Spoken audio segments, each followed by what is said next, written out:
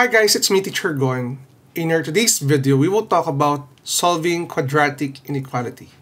Last time, meron tayong part 1 na makikita nyo rito. And I hope na panoorin nyo yun para mas makuha nyo yung mismong video natin. So without further ado, let's do this topic. So what we have here is a single example for this entire video na i-solve natin. And we will try to find the solution sets. The solution set of this quadratic inequality, x squared minus x minus 12 is greater than 0.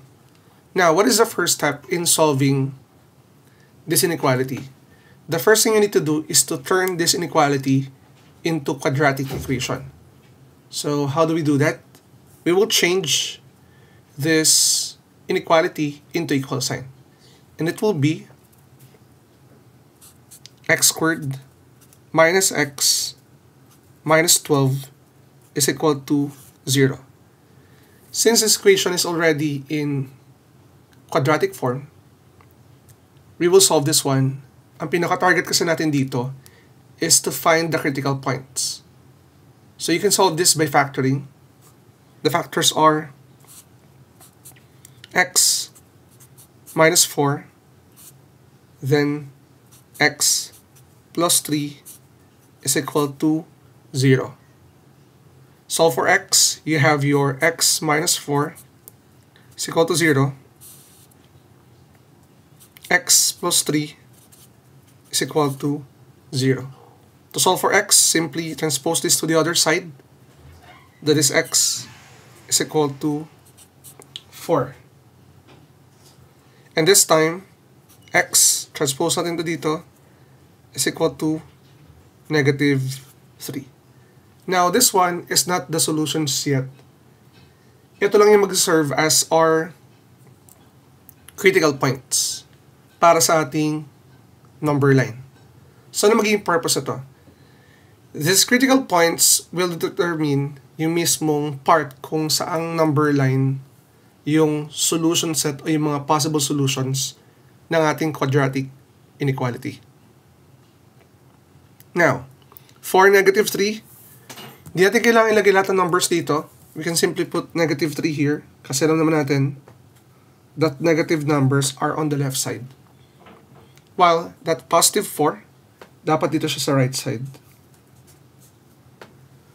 Now, as you can see in our number line, we have 3 parts. Wherein, sa 3 parts natin dito manggagaling yung ating solution set. Ito. Pero, hindi lahat yan ay magiging solutions. Now, to make it short, kasi shortcut na gagawin natin dito, hanapin natin in which part of an interval or in which interval kasama si 0. Dito ba, dito, or dito? Okay, very good. 0 is here between negative 3 and 4. Bakit 0 ang ginagamit ko para shortcut natin? Dahil 0 ang pinakamadaling gamitin bilang representative ng bawat interval. Now, we will use this 0, x is equal to 0, gamit yung ating original inequality. But, mas madali kasing gamitin yung factored form. Instead of x squared minus x minus 12, ito gagamitin ko, yung interval na to. We will use that as x minus 4 times x plus 3. Pero inequality gagamitin natin is greater than 0. Plug in 0 here, 0 minus 4. And the other is 0 plus 3 is greater than 0. Now, simplify natin to. This is negative 4. And this is positive 3, greater than 0. Negative 4 times 3, this is negative 12 greater than 0. After evaluating 0 here, dito, we will know or we will check whether this statement is a true statement or a false statement. Okay, now, is it a true or false statement? Okay, very good guys. This one is a false statement. Ngayon, anong ibig sabihin yan? If this is a false statement, meaning, yung pinanggalingan na 0, which is the middle part of the number line, are not the solutions of the quadratic inequality because it doesn't satisfy the x squared minus x minus 12 is greater than 0. Okay? Wala dito yung mga possible values of x. Sir, nasaan po? Bilang shortcut, kasi sa previous video natin, lahat yan, kumuha tayo ng representative. Sa video natin ngayon, ang kinuha lang natin ay yung representative ng middle because nandyan si 0. Sir, what if nandito si 0? Ito yung gagamitin natin. Okay, going back with our discussion. Since 0 is not a solution and it represents the middle interval of the number line, ibig sabihin itong dalawang to, yung dalawang nasa gilid, yung mga solutions natin. The numbers from here, going here, from here, going here, are the possible solutions. The numbers less than 0, less than negative 3, but greater than 4. So what about the critical points? Are they included? No. Nagamit tayo ngayon ng open circle. So bakit pa hindi kasama si negative 3 and negative 4? To make it short, wala tayo ditong bar line.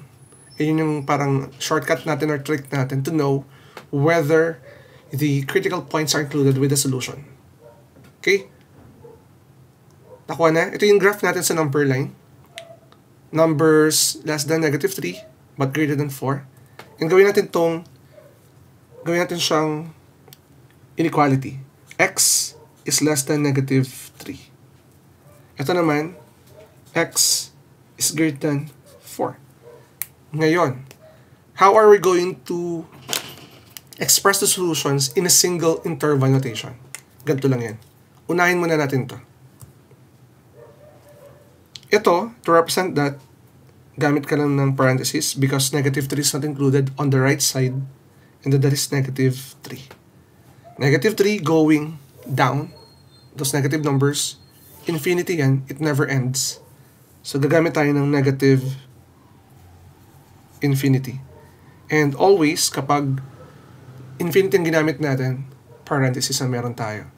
And we also use parentheses negative 3 because negative 3 is not included. Tapos union. Ito naman tayo.